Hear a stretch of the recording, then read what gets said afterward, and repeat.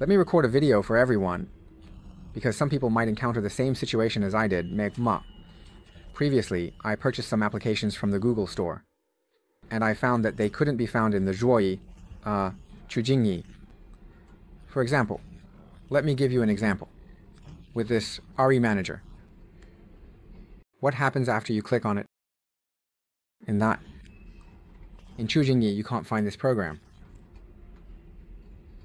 Or, for example, a professional version of JD World that I personally use.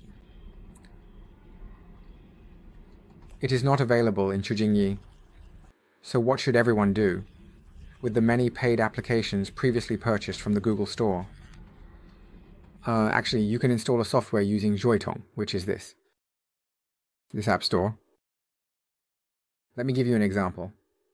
For instance, the RE Manager that couldn't be found in Chujingyi.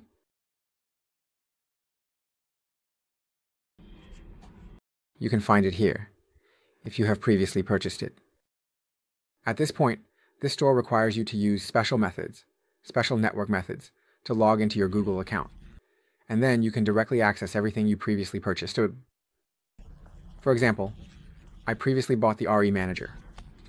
Although the app requires a fee, I can directly just click to directly install.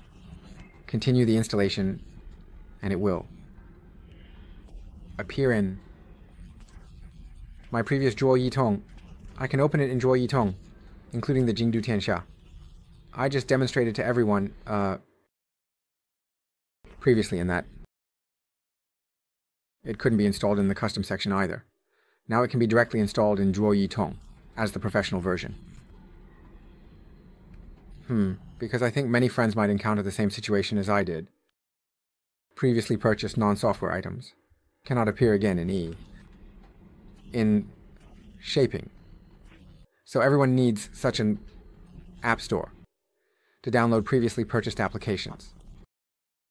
Alright, that's it.